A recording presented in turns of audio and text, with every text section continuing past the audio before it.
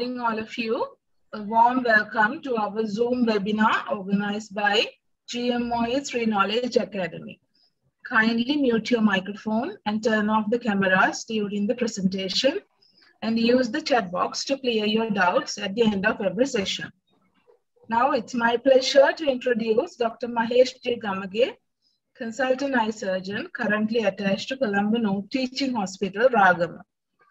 And his lecture is going to be on common eye conditions presenting to OPD setup. Over to you, sir. Good morning, everyone. First of all, I would like to thank GMOA and 3 Knowledge Academy for organizing this kind of series of lectures to improve the knowledge of our medical officers and thereby to improve the patient care services. Today, during my talk, I'll be talking about common eye conditions presenting to OPD setup. As primary care physicians, what these all other doctors should know and what they should do when these conditions, then they met up with these conditions. During my slides, you will see a red star like this. And that means that is something which is really important and two things to remember and kind of take home messages. So just pay attention for those slides, quite vigilant about this red star. I'll be first dealing with these common presentations: cataract, glaucoma, diabetic eye diseases, refractive errors, and ocular trauma. And what is cataract? Cataract is the loss of transparency in the human crystalline lens. This is a schematic representation of the optics of the eye.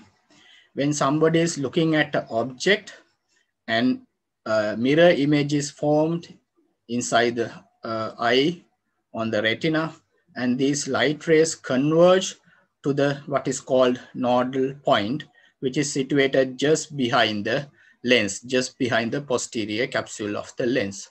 So as you can see, the light rays converge here at the nodal point of the eye in the human optics. There are several morphological types of cataract, and most common is the nuclear cataract, which is sclerosis and gradual loss of transparency within the central nuclear part of the cataract, or nuclear part of the lens.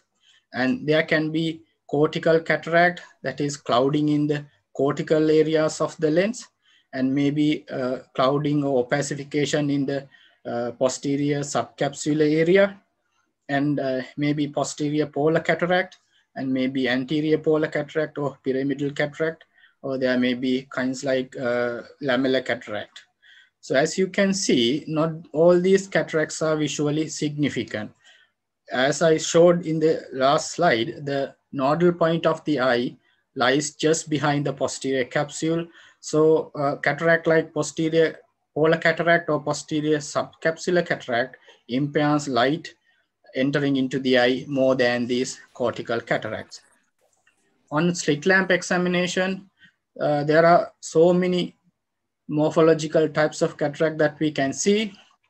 These are the sum of the cataracts as seen here. This is a total cataract, which is a mature cataract. The entire lens is cataractous, as you can see here. Or there can be nuclear cataract, just the central part of the nucleus of the lens is cataractous. Rest of the lens is quite clear. Or can be anterior polar cataract, where just the anterior pole is cataractous, as you can see here. So light can enter into the eye through the rest of the lens. Or it can be posterior polar cataract or posterior subcapsular cataract, where it's just behind the, just anterior to the posterior pole. And as you can see, remember the nodal point, these cataract can impair the vision to a greater extent. It can be lamellar cataract, where only a certain lamellae of the lens is cataractous, as you can see in most of the congenital cataracts.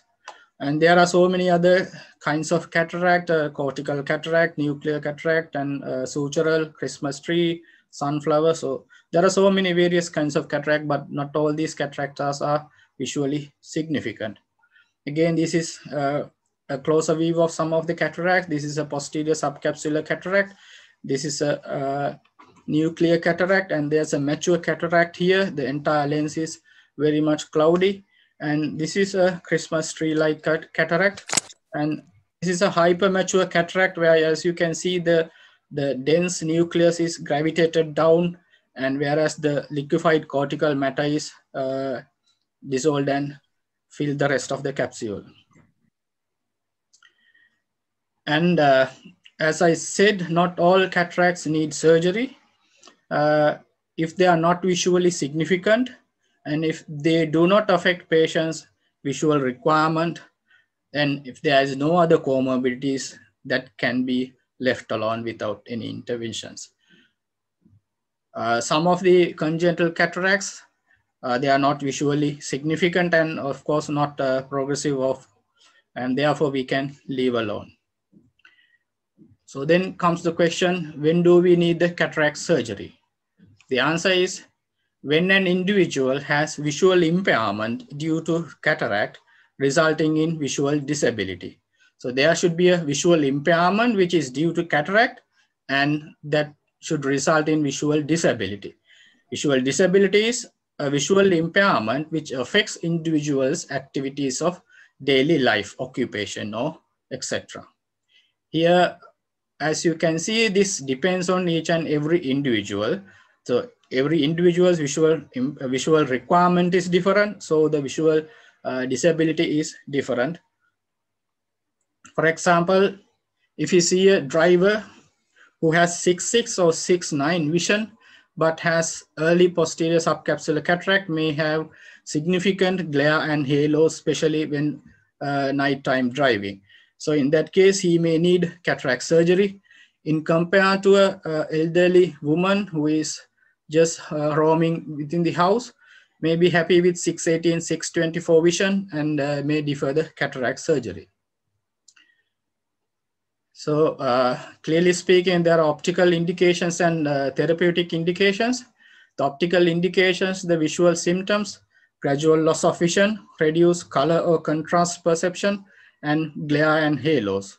As I said, it is not only the quantity of vision, but quality of vision is also important with regard to the patient's visual requirements. There are some therapeutic indications where we do cataract surgery, such as if the cataract is causing secondary glaucoma, like in phacolytic glaucomas or phacomorphic glaucomas, or if a cataract causing poor fundal visualization, so that we cannot assess the fundus or manage the fundal pathologies like diabetic retinopathy. In that case, we may do cataract surgery in order to get a better fundal visualization. Surgery, of course, we do phacoemulsification and IOL implantation. This surgery is done under local anesthesia through a very small incision. It's about 2.2 millimeters or maybe sometimes 2.6 millimeters. And you need to encourage people with cataract to have these cataract surgeries done. There's nothing to fear about. In fact, this is the most successful surgery, most successful outcome of all the surgeries in the world, achieving about 98 to 99% of success. Of course, there are complications, there can be, but the success rate is around 98 to 99%. There are certain instances where we may not be able to do the phacoemulsification, then we do what is called extracapsular cataract extraction. There we need to make a relatively large incision, about 13 millimeters, and take out the entire lens in bulk and implant an artificial lens. And of course, this needs suturing. And rarely we perform what is called lensectomy, so intracapsular cataract extraction, where we take out the lens and the capsule both together and do a secondary IOL implantation. So mostly what we do is phacoemulsification with a very high success rate. So just educate the public or the people with cataract. There's nothing to worry, and encourage them to have cataract surgeries to avoid what is called preventable blindness.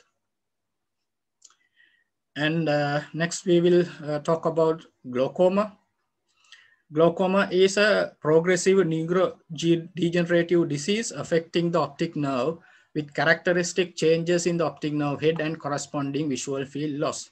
So there are some important words here, which is a progressive neurodegenerative condition affecting the optic nerve head, and there should be corresponding visual field loss. And it is not synonymous with raised intraocular pressure. That is just a one feature of glaucoma. So don't go away that high intraocular pressure is glaucoma. Of course not. And so we call glaucoma silent killer of vision. This is a basic classification of glaucoma. It can be open angle or angle closure depending on the open or closure of the anterior chamber angle. And it can be primary or secondary.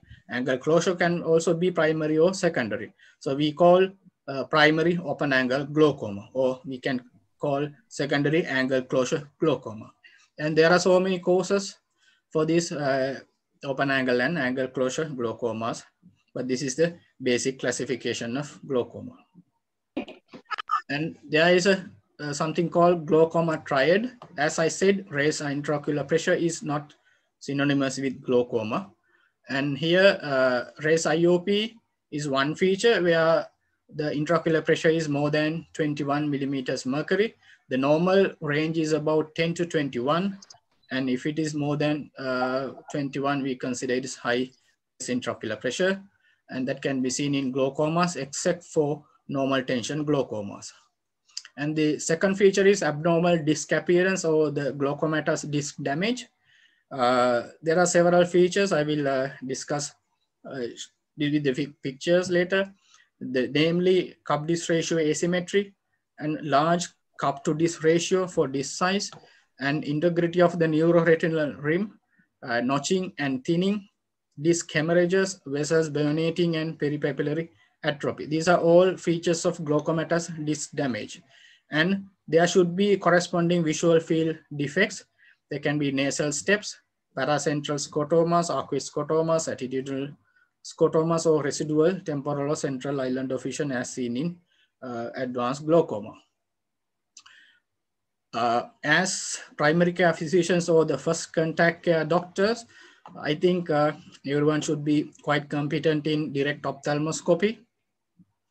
And when you assess the fundus with direct ophthalmoscopy, this is how you should assess the disc with regard to the glaucoma. Basically, you need to see the size of the disc, shape of the disc, color of the disc, and this assessment for the glaucoma. So this red circle shows off the entire area of the disc, and you can assess the vertical diameter of the lens, rough assessment. And this blue circle is the covers the cup, which consists of neuroglial tissue or the supportive tissue within the optic nerve head. And between this red and the blue circle is the neuroretinal rim, which consists of axons of the retinal ganglion cells, which is the true neuronal tissues of the optic nerve. So what is important is the amount of true neuronal tissues or the neuroretinal rim within this optic disc. So we assess the diameter of the disc ratio to the diameter of the cup. So basically the vertical is quite more important than the horizontal diameter. So we assess vertical cup to disc ratio. It can be generally about, we can say it is 0.3 to 0.4 like, but that all depend on the size of the disc. Smaller disc, cup disc ratio is quite more significant than a cup disc ratio of a larger disc. This is a picture to assess the cup disc ratio. As you can see here, this is the entire thing is the disc. And this central whitish or the yellowish part is the cup. The cup disc ratio here is about 0.5. Again, this is a clear picture. This entire thing is the disc, and this is central part is the cup, and the pinkish area is the neuroretinal rim. and you can assess the coverage ratio. The most important thing is the integrity of the neuroretinal rim, which consists of, as I said, the axons of the retinal ganglion cells, which consisting of the optic nerve, which is thickest inferiorly, and then superior, and then nasal, and then temporal. So if you assess the integrity of this neuroretinal rim, which obeys the Eisen rule, inferior thickest, then superior, then nasal, then temporal. So always assess whether this disc complies with the Eisen rule. These are some changes in the optic disc with glaucoma.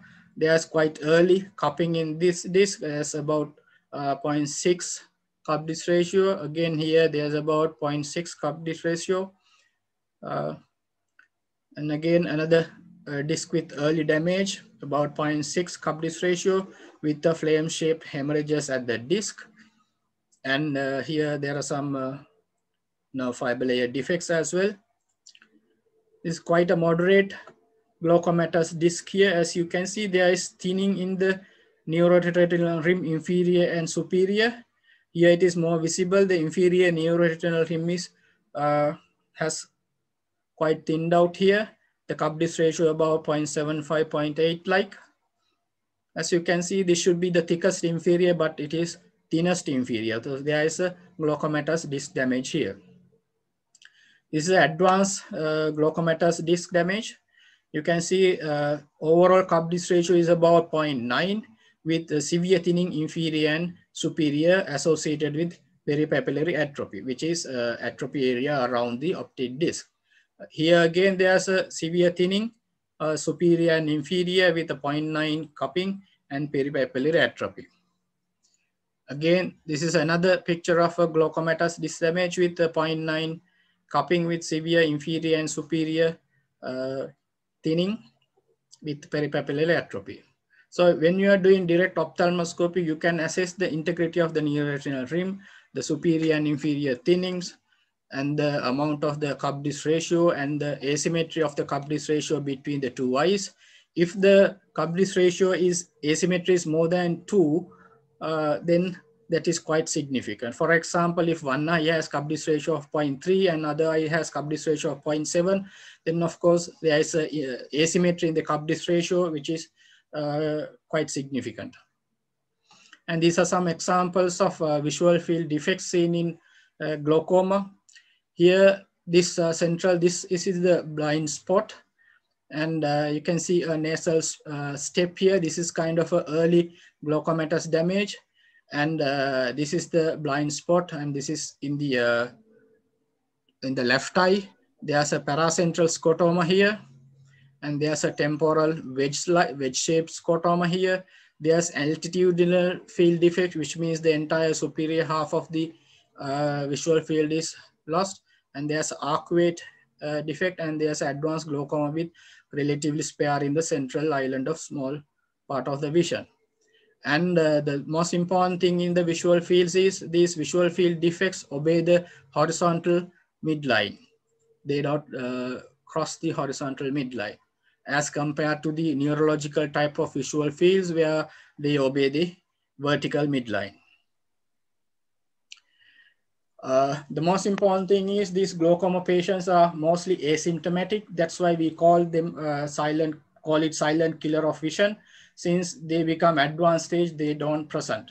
And they present with advanced stages of glaucoma with tunnel vision. Therefore, and by that time, there's very little that we can do. Only thing is acute glaucomas can present early. Then they can present with painful red eyes, clouding of vision, associated with ipsilateral headache, nausea, vomiting.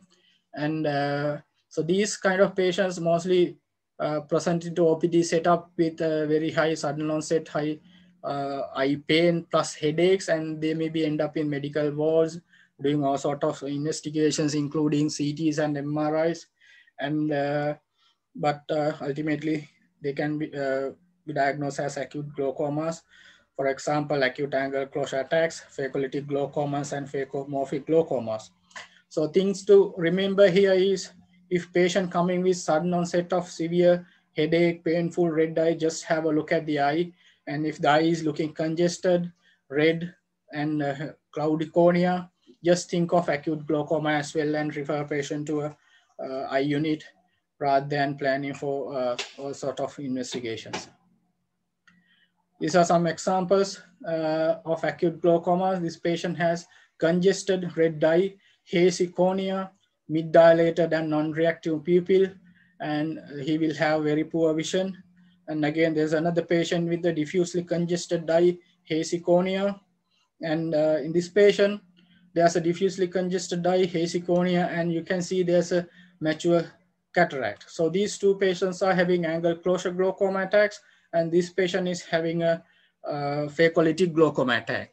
So if a patient coming with like this, just have a look at the eye, and if it looks so congested with these hazy corneas, and get an ophthalmological opinion before proceeding with other investigations.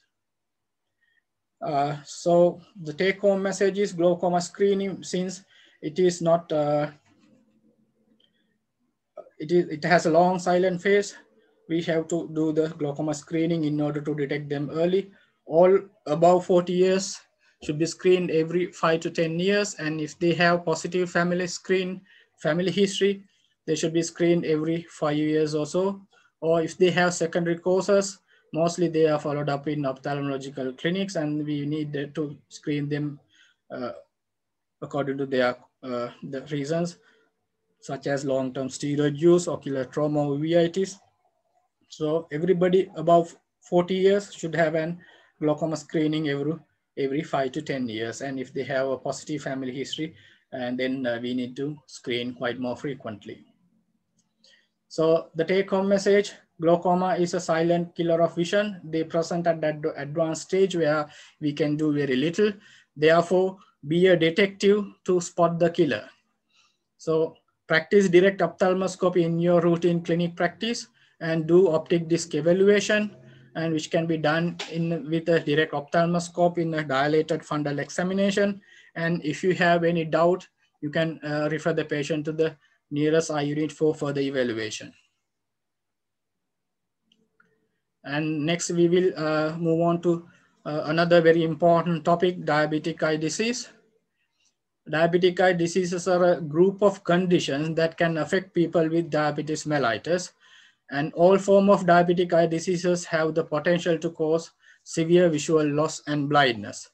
So this includes diabetic retinopathy, diabetic macular edema, cataract, and glaucoma. We have dealt with these two earlier, and they are more prone for infections, ocular surface infections, and intraocular infections as well. Diabetic retinopathy. If somebody asks what is diabetic retinopathy, the answer is it is a microangiopathic complication of diabetes mellitus affecting the retinal circulation. There are some pathophysiological changes within the retinal microcirculation. They include loss of pericytes within the retinal arterial system, and thickening of the basement membrane, and increased permeability, which results in both microvascular leakage and occlusion. This is the pathophysiology of diabetic retinopathy, giving rise to all these complications.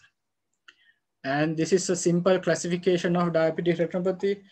As medical officers, I think everybody should be familiar with this classification. This is the classification that we are used for the diagnosis and management purposes, as well as research and study purposes. Either they don't have any diabetic retinopathy, or they maybe have non-proliferative diabetic retinopathy or proliferative diabetic retinopathy. So NPDR is again divided into mild, moderate, and severe. PDR is divided into early, high risk, and advanced PDR.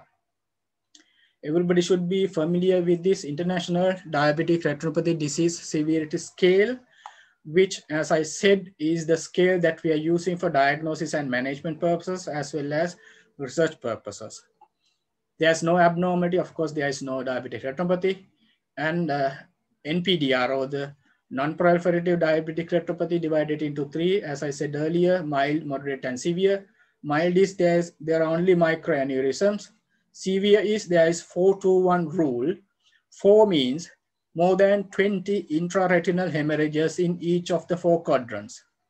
In each of the quadrant of the eye, there are more than 20 intraretinal hemorrhages, that is 4.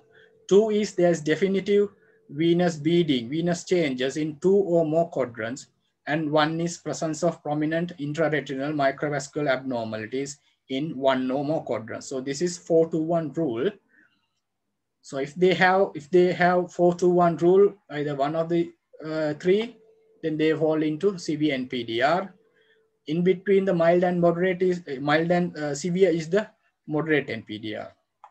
And then the PDR, or the proliferative diabetic retinopathy, there's one of the followings: presence of retinal neovascularization, retinal within the disc or elsewhere in the retina, or angle, new vessels at the angle, or new vessels in the iris. So presence of neovascularization will fall them into PDR category, and presence of vitreous and preretinal hemorrhages. So we will go through some pictures for you to become familiar with these signs. In this picture, you can see there are a lot of dot-like hemorrhages. These are the presence of microaneurysms, and there are some blot-like hemorrhages. These are the presence of intraretinal bleeding hemorrhages. As you can see, if you draw a line vertically and horizontally across the macula that divides the retina into 4 quadrants, and if you roughly assess, in each of these 4 quadrants, there are more than 20 microaneurysms or hemorrhages. If you just draw a line vertically, horizontally, in each of the quadrant, there are more than 20 microaneurysms or hemorrhages. So this retina falls into severe NPDR category. There is the rule number 4. In this fundus, you can see there's a lot of exudates here, quite close to the macula, and some intraretinal hemorrhages and microaneurysms. And here, this explains the venous changes, the dilatation and tortuosity of the veins, and beading. You can see the beaded appearance in these veins here. So presence of venous beading in 1 or more quadrant, in 2 or more quadrant, falls the patient into severe NPDR category. And this is a fundal fluorescein angiogram photo to show the intraretinal microvascular abnormality, or the ERMA. Presence of ERMA in 1 quadrant is falling the patient into a severe NPDR category. And this is again a patient with, there are a lot of intraretinal hemorrhages, a lot of exudates all around, and a lot of microaneurysms and hard exudates, looping capillaries, and some venous changes, venous beading here. So this patient has severe NPDR. And this is the presence of proliferative diabetic retinopathy, where you can see the presence of new vessels. These are abnormal, friable, fan-like new vessels, which can be on the disc or within 1 disc diameter of the disc area, and that categorized as neovascularization on the disc, or NVD, or there can be this kind of neovascularization elsewhere in the retina, as you can see here. So we call them NVE, neovascularization elsewhere, and this is NVD, neovascularization on the disc. And again, there's another patient with NVE. There's neovascularization elsewhere in the fundus, and there's severe NVD here. And this patient has preretinal hemorrhages here on the surface of the retina, as well as some vitreous hemorrhage. So this patient fall into, again, into PDR category. And this is a picture of the advanced diabetic retinopathy, where there is fibrovascular tissue formation and tractions on the retina with tractional detachment. And this is kind of a severe or the advanced PDR. So important thing is to remember is screen for diabetic retinopathy. As you know, when we come to these stages, there's much we can do. So it's really important for diabetic retinopathy screening. The international guideline is for type 1 diabetes, we should screen them within 5 years of diagnosis, and then annually thereafter, or as appropriately if they have diabetic retinopathy.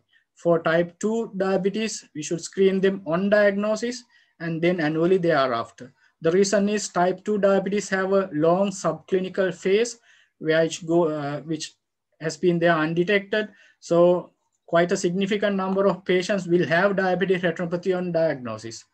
Whereas type 1 diabetes have a very short subclinical phase and very little patients will have retinopathy on diagnosis. So type 1 within 5 years, type 2 on diagnosis, and then annually thereafter, or as appropriately if they have diabetic retinopathy.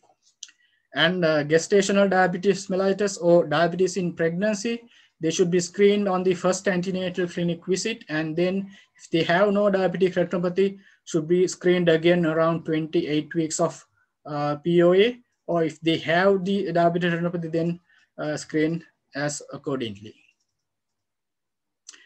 And this is really important. The system, the management of diabetic retinopathy, it has two folds: the systemic management and ocular management specifically. So systemic management, as shown in these landmark clinical trials, UKPDS, DCCTO ACCORD trials, there's a very significant role in systemic management.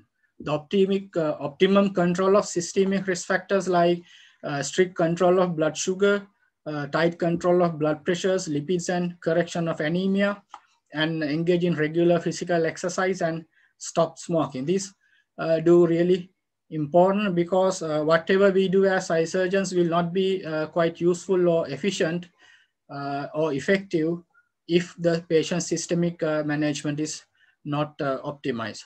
So as primary care physicians, it is really important for you to get involved in the systemic management of diabetic retinopathy. So specific ocular management, as I said, no diabetic retinopathy, mild NPDR or moderate NPDR is just the systemic management. When it comes to severe NPDR or maybe PDR, we consider doing retinal, panretinal photocoagulation, or sometimes if it is quite advanced, surgery, the vitrectomy. So that is specific ocular management. And then we'll talk about something about the diabetic macular edema, which is as a consequence of diabetic retinopathy, there can be a swelling in the macula, which is called diabetic macular edema. As you can see here, there's the macula. There's quite a lot of retinal thickening and swelling within the region of the macula. And here there are a lot of hard exudates, retinal thickening and swelling. This, of course, you can see clearly when we are examining with the slit lamp. When we have this 3D view, we can see there's a lot of macular edema or the swelling. This is a cross-section. This is what is called optical coherence tomography, or the OCT, which gives a cross-sectional study of the macula. As you can see, there's a lot of swelling within the layers of the retina and just under the retina also. So this is a patient with diabetic macular edema. The treatment options. This is, of course, diabetic macular edema specific ocular management.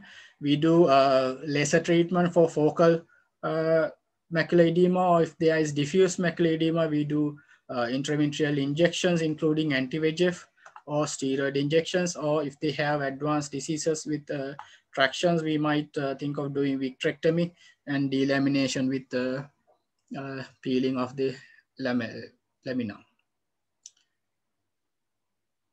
So the things to remember here is, in diabetic retinopathy, important thing is how to screen properly. We still see quite a lot of patients coming quite advanced retinopathy. They have not been assessed for diabetic retinopathy after diagnosis quite for a long time, sometimes 5-6 years, even after 10 years, until they come with complications, their eye have never been screened. So it's quite important for screening for diabetic retinopathy and get involved in systemic management of diabetic retinopathy. And then we will talk about some other common presentations to OPD and GP setup. One important thing is loss of vision. is somebody coming to your practice with loss of vision, take a brief history, whether it's acute loss of vision or whether it is a gradual loss of vision. If it is acute, is it whether within seconds or minutes or within days or weeks? Sometimes patient might complaining just losing the vision within seconds, within minutes. It's a very sudden event. So that is quite very important when compared to gradual deterioration of vision over a period of months or years. And whether it is painful or painless. And especially central, peripheral, or transient versus prolonged, whether it is a transient loss of vision, which just losing vision and comes and goes like, or whether it stays there on long-term basis. And then at OPD setup, you can assess these patients with a visual acuity with a standard Snellen's chart, unaided, and with their spectacles and with pinhole correction. And you can just do a torch examination to see whether there's any abnormality on the ocular surface. If you are familiar with, do a pupillary reflex and red reflex examination with the torch. And if possible, do a fundal examination with the direct ophthalmoscope. This everything can be done at an OPD setup to diagnose whether this is a quite acute or very emergency situation, or whether where you have to refer the patient to eye unit quite urgently, or whether you can wait. There are a whole lot of causes for loss of vision. One thing is refractive error. There's a poor vision, maybe an incidental finding, and the vision improve is the pinhole, and there's no gross abnormality of the eye when we do a refraction and give spectacles. There are basically three kinds of refractive errors: myopic errors, hypermetropic errors, and astigmatism. And there are some other conditions with corneal ectatic disorders and like keratoconus, which is we do in eye care, is quite important at OPD setup. And this is really, other thing is painless gradual loss of vision with a normal red reflex. There's slow loss of vision, and which is painless. One example is chronic open angle glaucoma. As you can see here, there's advanced glaucomatous disc damage where the patient has significant loss of peripheral vision. And another gradual painless loss of vision with normal red reflex, as I told you earlier, diabetic retinopathy and diabetic macular edema, that also one cause for gradual loss of vision. Another cause for gradual loss of vision is macular degeneration, where the center of the macula undergoes degenerative changes. And another cause is optic atrophy, gradual pale loss of vision. And the other things like ocular surface diseases, there's a whole lot of ocular surface diseases. So this can be diagnosed just by a torch examination onto the cornea if you see a clear cornea, or whether there's anything on the cornea. And the other reason is a cataract, as I said earlier. And painless but sudden loss of vision, transient episodes. It can be amaurosis fugax, which is quite important. It is kind of a transient ischemic attack affecting the retinal circulation. Or there's a condition called migraine sign migraine, where patients get visual symptoms without having headache. So that can be a cause for transient loss of vision, the episodic pattern. And the other causes are vitreous hemorrhages, retinal detachment. And this is really important. Painless sudden loss of vision, central retinal artery occlusion. This is quite important for you all to be familiar, because this is an ophthalmic emergency. If we intervene on time, like basically within 4 to 5 hours, then there's a chance of visual recovery. Patients will complaining of sudden, profound visual loss, which is an acute event. It is not a slow thing, it's just acute. All of a sudden they lose vision, and that is very profound loss of vision. And if you can assess the red reflex, there is a significant relative afferent pupillary defect, which is very obvious. If you if you know how to do the red reflex, know how to do the pupillary reflex, there is a significant relative afferent pupillary defect. And if you just peep into the fundus, you can see a pale fundus with a central cherry red spot. If you can diagnose this central retinal artery or suspect central retinal artery, refer the patient to an eye unit as urgent as possible. This is an ophthalmic emergency. If we intervene, there's a chance of recovering vision to a certain extent. But if the time passes like more than 5-6 hours, then chances are very limited. And again, there's another cause for sun loss of vision, central retinal artery occlusion, and other causes like anterior ischemic optic neuropathy, arteritic, non-arteritic, posterior, all these are causes for sudden and profound loss of vision. Optic neuritis and cortical visual impairment. And this is a cause for painful sun loss of vision. As I said earlier, acute angle closure glaucoma, patient coming with severe pain, congested eye, hazy cornea. So just do a torch examination, and if you suspect, refer the patient to our unit. And then we will talk with some other red eye causes. Just take a preceding history as to the patient, what has happened, whether it is painful or painless red eye, whether the visual acuity is normal or reduced. How about other symptoms like tearing, discharge, fever.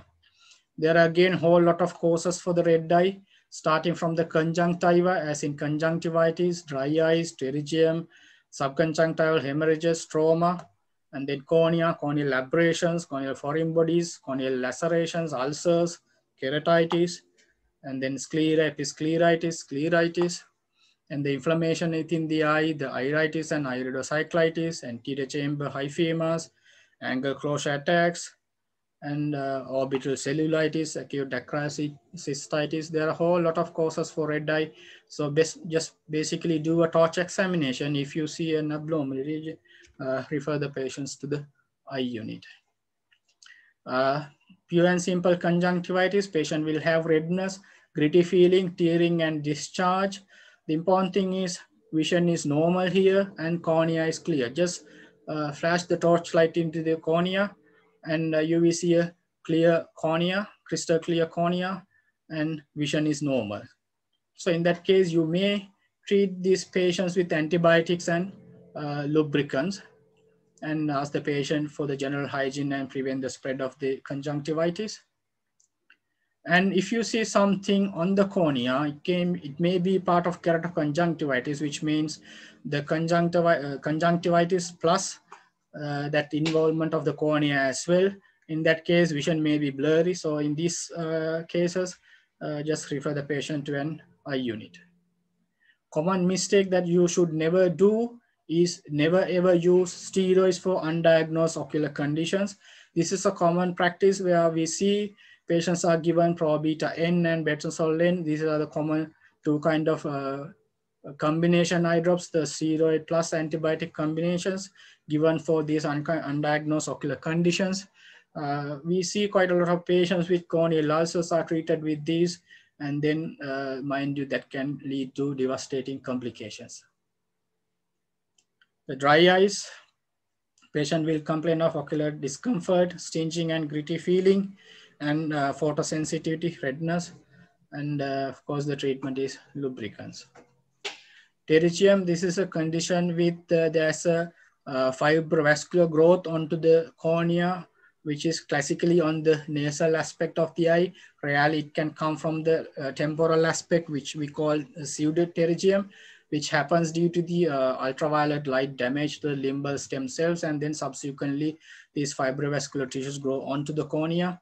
The management is early cases. We may manage conservatively, ask the patients to avoid direct sunlight exposure, to use an umbrella or wide-brimmed hat, and use a ultraviolet filtering and fully covered sunglasses. Not just sunglasses, it should be ultraviolet filtering and fully covering sunglasses. If it extends, as in this case, onto the cornea, when we call it grade 3, then we do surgery.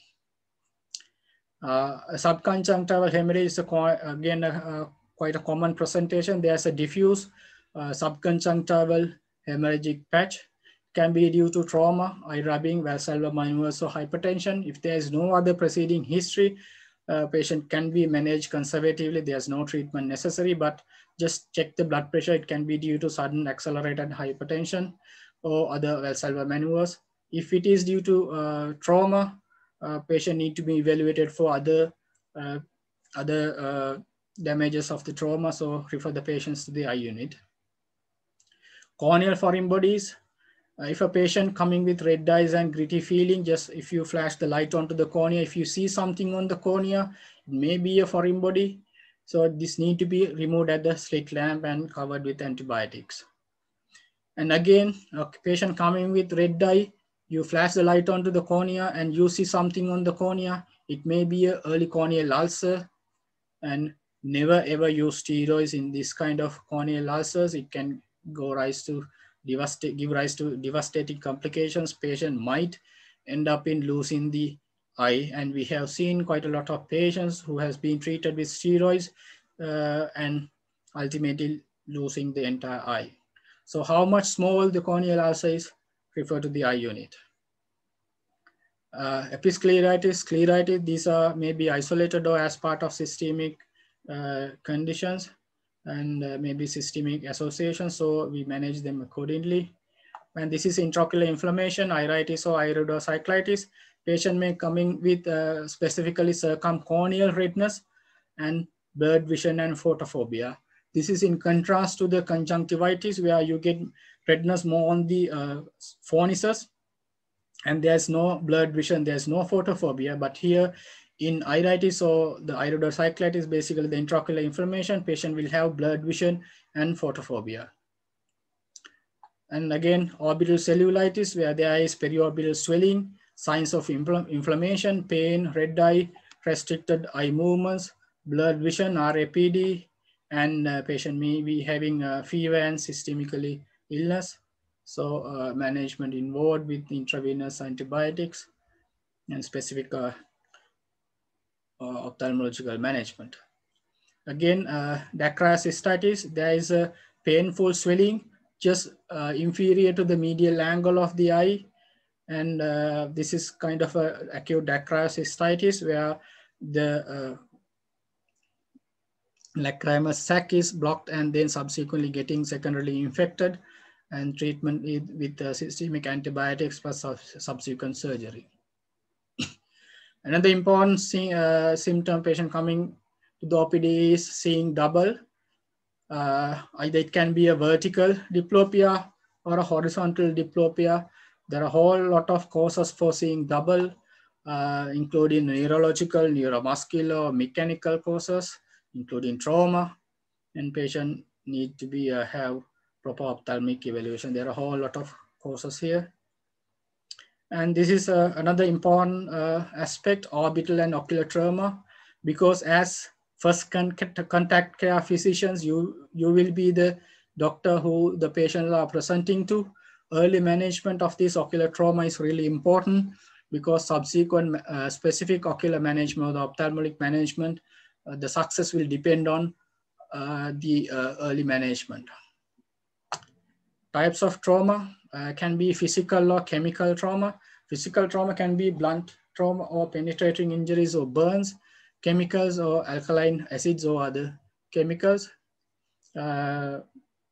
Physical trauma, as I said, can be blunt trauma with blunt objects like tennis balls, rubber balls, assault with bare hands or some other clubs like shuttlecocks, toy bullets. A whole lot of blunt objects can go blunt trauma into the orbit or the eye.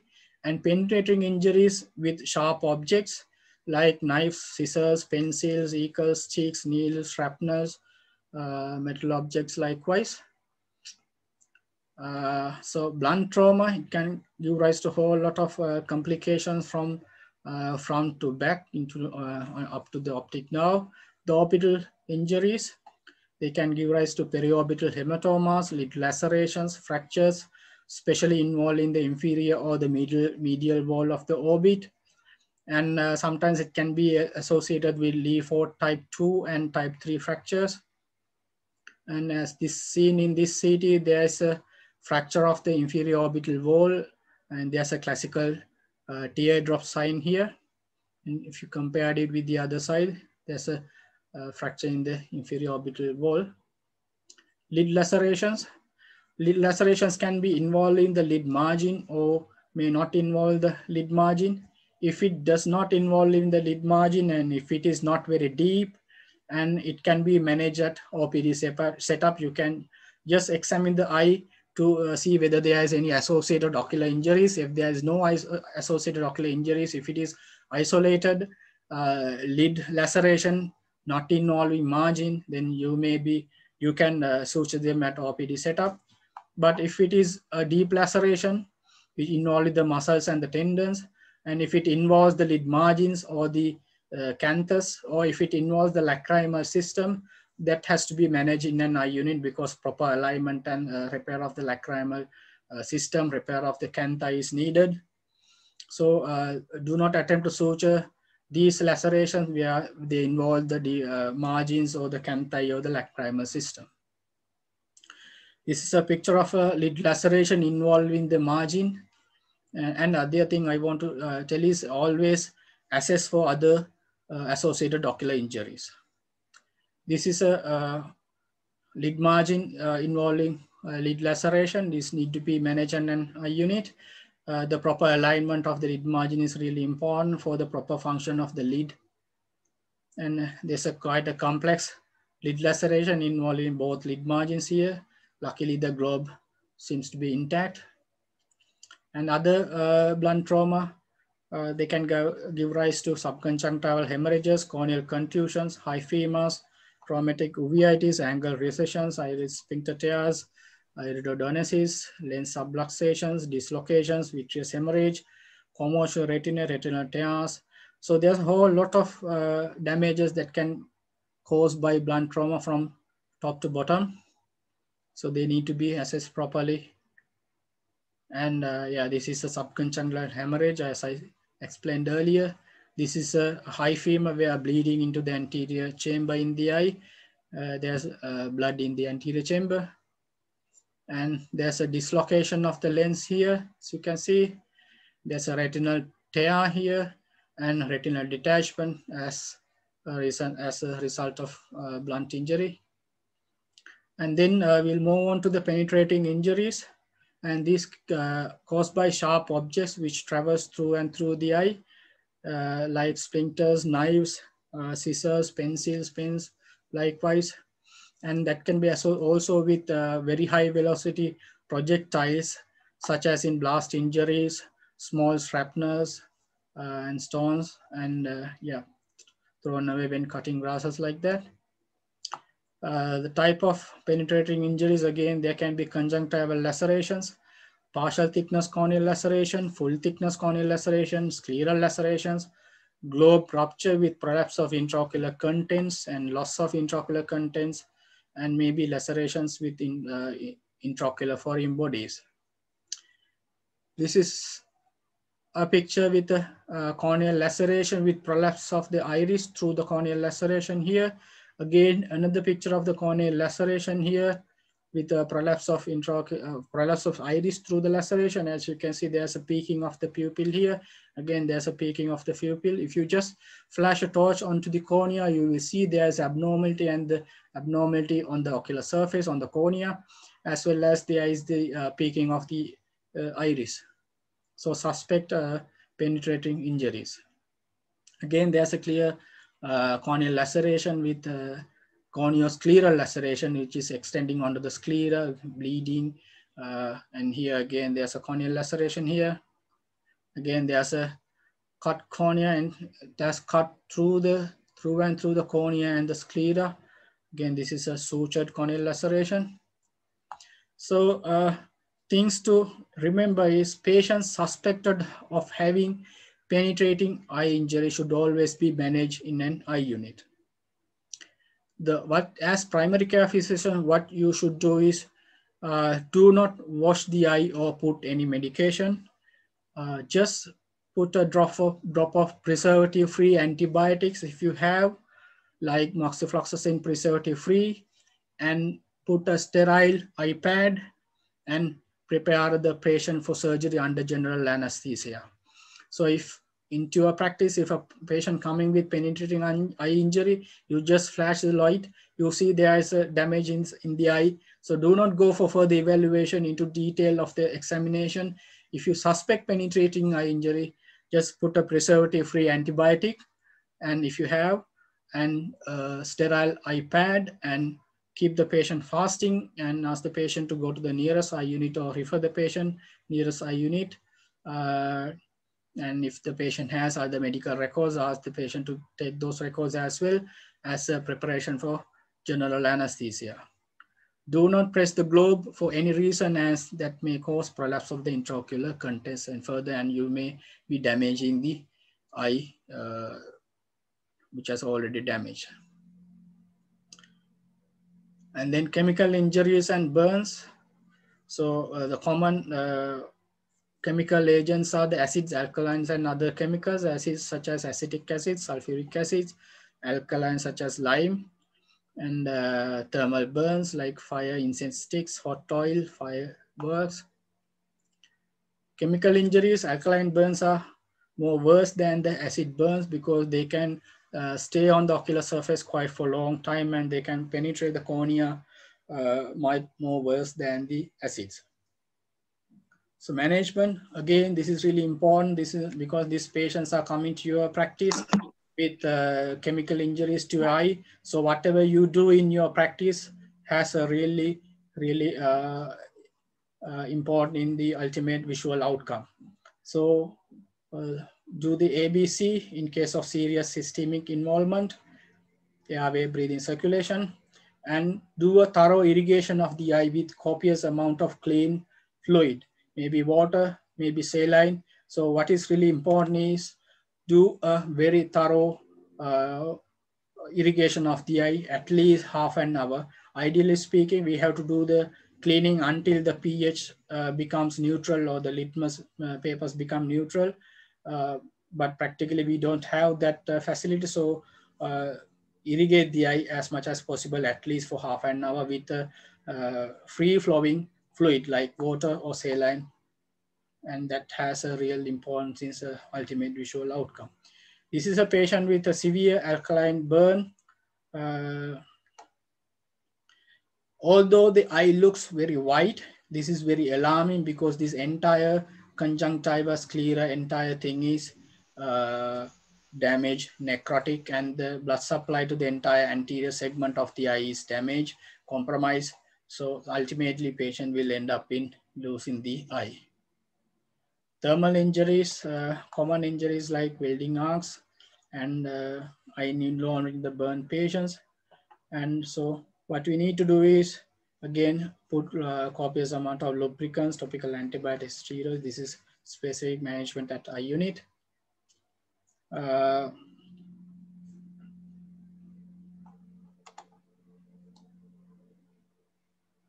And again, eye injuries is quite common at home, schools, and road and workplace. It is very common everywhere. And take a good history and have a high degree of suspicion, and along with careful examination, do a, like at your setup, you can examine the eye with a torch. And the other thing is never give steroids to a patient with a history of eye trauma. And yeah, when in doubt, always refer. What is really important is prevention of eye injuries.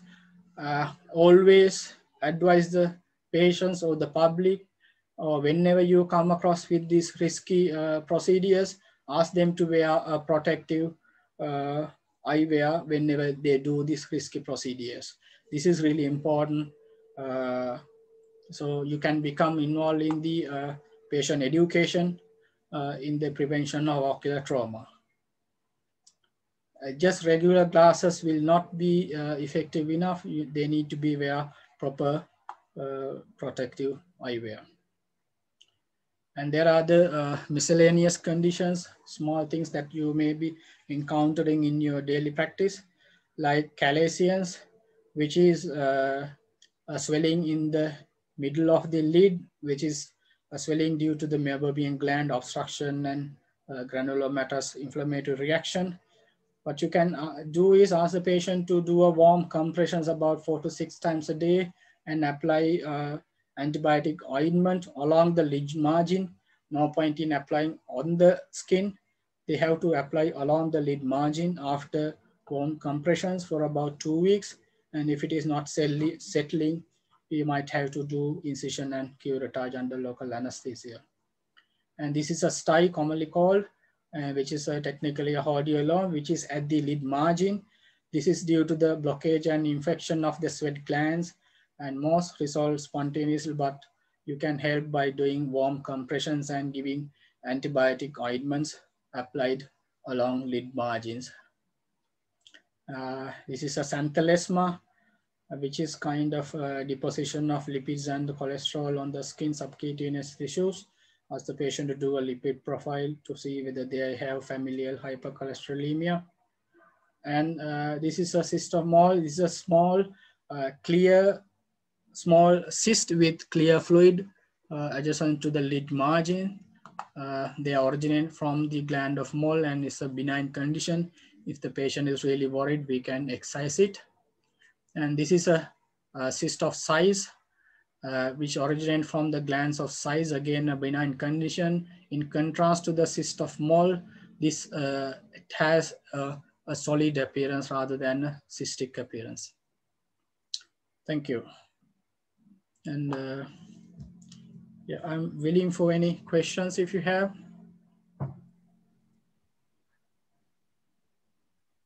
Thank you very much, sir, for that informative presentation. So it's time to enlighten your queries. Yeah. Please write your questions clearly in the chat box. So I think we have already got 2 questions in the chat box. Right, okay. The first is, what is the medical management of glaucoma? I think you have elaborated in the lecture. Yeah, the glaucoma, I have not elaborated in the lecture here. The medical management of glaucoma is, the first choice is anti-glaucoma medications. We'll get into the glaucoma here. Yeah. The first choice is the anti-glaucoma medications. There are a whole array of medications, prostaglandins and beta blockers likewise. So we do maximum tolerable medical treatment with following up with these visual fields and OCTs. And if the patient is deteriorating with the maximum tolerable medical treatment, then we go into the surgical treatment. Again, there are a whole lot of surgeries available, including the trabeculectomy and so trabeculectomy with mitomycin C. And there are special cases of glaucoma where we do trabecular shunt procedures, and there's laser treatment options like argon laser, ALTs, argon laser treatment, or selective laser trabeculoplasty. So a lot of surgical treatment is there depending on the individual case. So the first line treatment is medical treatment with anti-glaucoma medications. And the important thing to remember is this treatment is for lifelong. It's not just for a few months, not for a few years. Since this is a chronic progressive condition, the patient need to be on medications lifelong. It's really important for the compliance, because if you prescribe medications, usually they tend to stop. Okay, we have given for 3 months and we have completed 3 months, and then they stop and then they never turn up again to the glaucoma clinic, and then subsequently come with advanced stages. So it's really important to advise the patients that this is a lifelong medication and they need to be in regular follow-up in the glaucoma clinic to assess the progression. Sometimes when we use a medication, they can go secondary resistance. So we need to change the medications time to time. So it's really important for them to follow up in a medical glaucoma clinic, and medications to be used lifelong. And yeah, I hope that answers the questions. So next query, I think it has several questions. Yeah. How to screen patients on long-term steroids? What are the things to look for? What is the minimal period to be on steroid treatment to screen? Yeah, the long-term steroid use, whether it is a topical steroids used on the ocular surface or whether it's a systemic steroids, the complications of two most important complications are raised intraocular pressure and subsequent glaucoma. And the other thing is development of the cataract. There's no long-term steroid usage, but there's no time limit. Like, so if the patient is on this much of steroids for this long, they will get cataract. There's no such thing. Basically, if a patient is on long-term steroids, basically, if they're on systemic steroids and if the dose is high, then the risk is high. If the dose is very low, then the risk is low. And even topical steroids, depending on the potency of the steroids. For example, if somebody is on dexamethasone topically, about 33% of the patients will become steroid responders. And weaker steroids like fluoromethalone, then and that has quite a lesser, or loteprednol, there's a lesser risk of developing glaucoma or the cataract. So the thing is, it depends on the potency and the dosage and the duration of the steroid usage. And so basically patients on long-term steroids, for example, with systemic inflammatory conditions, they need to be screened for glaucoma and cataract from time to time. There's no specific time period as such. And if the patient is symptomatic, of course, blurring vision, they should be referred. Otherwise, like once in every few months, like 4 to 6 months, maybe. Okay, sir. So the next question is, what are the types of lubricants we can use? There are a lot of lubricants again. That depends on the situation. Ocular lubricants, you can use, there are preservative free lubricants and preserved lubricants. And for example, what we use in commonly refresh tears, refresh liquid gel, Octave, and Cystine Ultra likewise. That again depends on how the patient's clinical condition is, how severe the condition is. Like if the patient has quite a simple dry eyes, then something like refresh tears or Octave can be used, which is available commercially. There's no generic name as such. These are all combinations of medications. So quite commonly what we use is refresh tears, refresh liquid gel, Octave, Cystine Ultra, Cystia, and tears naturally. There's quite a lot of things. And it's again individual and subjective treatment. Some patients do respond to one kind of lubricant drops and they don't tolerate the other one. So basically it will be, sometimes it may be on trial and error basis. And some are comfortable with some lubricants and not with the others. The next question is, what's the management of scleral lacerations? Scleral laceration, of course, surgery, the repair under general anesthesia. Patient is taken to the eye theater and should be repaired as early as possible. Whenever the fasting is completed, repair under general anesthesia in an eye unit. Yeah. Next question: can migraine cause glaucoma? Migraine, there is a clear association of migraine with normal tension glaucoma. Normal tension glaucoma is a condition where the intraocular pressure is within the normal range, but still patient has glaucomatous disc damage and corresponding visual field defects. And there is a clear association that with migraine, because that is again, migraine is again a vascular phenomenon. So this affects the optic nerve blood supply, and that can give rise to glaucoma, even though the pressures are not high. Next question: how do we manage cyst of size? How do we manage? Cyst of size. Yeah, cyst of size, again, cyst of size and cyst of mole, both are benign conditions. But if the patient is worried, if the patient is concerned about the cosmesis, we can remove them under local anesthesia. We do give local and excise and send for histology.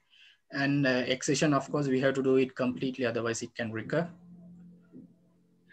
Another question on glaucoma. Can glaucoma get as familial? Some patients complain family history of blindness.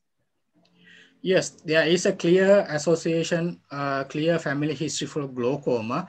That again, I explained here. Screening for glaucoma, positive family history, they need to be screened every 5 years, like, or quite frequently.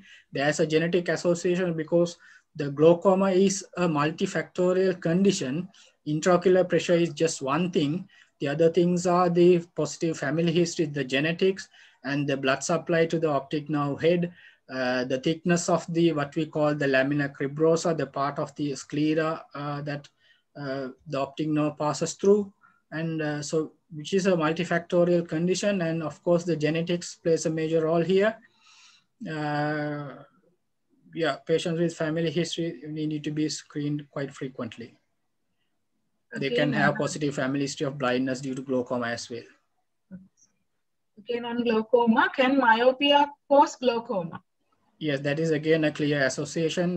Myopia, they can have quite more frequent on primary open angle glaucomas. There is association. Next question, could you please tell about uveitis? Uveitis is inflammation within the uvea. And let me get you this slide here.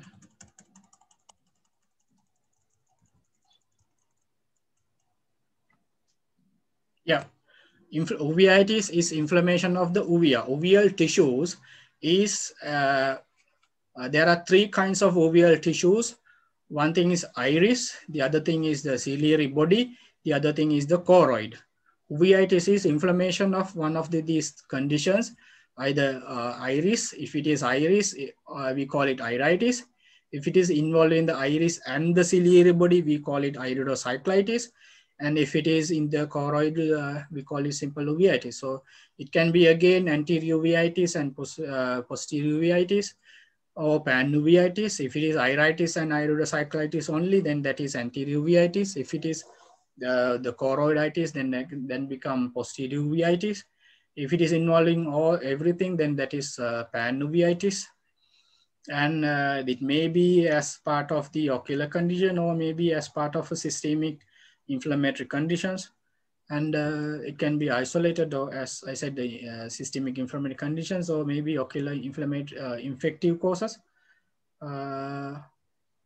Yeah, as I said here, they present with specifically circumcorneal injections and pain, blurred vision, photophobia, and floaters. Yeah, so that is basically a simple explanation of uveitis. Then the next question is, what are the common antibiotic ointments used? Yeah, common antibiotic ointment, we can use chloramphenicol or fusitalmic ointment on the ocular surface. And if the infection is quite severe, we can use tobramycin ointment. And for a certain conditions, we use tetracycline ointments. Those are the basically common ointments we use apart from the drops. Common ointments we use chloramphenicol, or fusitalmic, and the tobramycin, tetracyclines, likewise. So next question, if patient complains of curtains coming down like visual loss, what is the cause? That again, there's a whole lot of causes. Curtain coming down means the visual field is losing from above to bottom.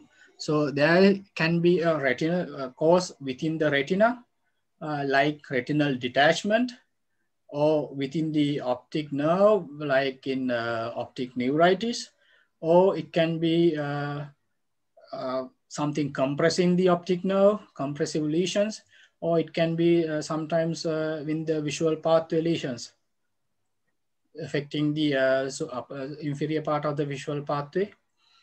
Then, yeah, it can be from the retina into the visual cortex, or the visual pathway up to the cortex. Yeah, conditions like retinal detachment, optic neuritis, compressive lesions and cerebrovascular accidents. These are the common causes. The next question, if there are changes in the eyes but no frequent attacks of migraine, does he need treatments of glaucoma? If there are changes in the eyes, I think he means glaucoma changes, but no frequent attacks of migraine. Yes. Does he need treatment for glaucoma? Of course, if there is glaucomatous changes, whether they have migraine or not, it doesn't matter, but we have to treat the glaucoma. Migraine is maybe just an association of normal tension glaucoma. Patient doesn't need to have migraine to treat. If they have glaucomatous changes, glaucomatous disc damage, glaucomatous visual field defects, and if it is progressing, then of course patient needs treatment. The last question, sir. Diabetic retinopathy, any guideline to refer for general practice? Yeah, this is really important. I'm glad that somebody asked that question. Yeah, this is what they should be familiar with. Everybody must be familiar with International Diabetic Retinopathy Disease Severity Scale. That's why I explained this taking quite a time. To simplify this, basically diabetic retinopathy is divided into 3 categories, either no diabetic retinopathy, and then non-proliferative diabetic retinopathy, which again divide into mild, moderate, and severe, and then proliferative diabetic retinopathy, early, high risk, and advanced. And this is how we classify it. So everybody need to be familiar with this International Diabetic Retinopathy Disease Severity Scale, not only eye doctors, but everybody, because in your practice, in your GP practice, and they are managing diabetic patients, and they need to be familiar with these changes. As I showed in these images here, I showed the changes that they see, and then I showed how they should be screened.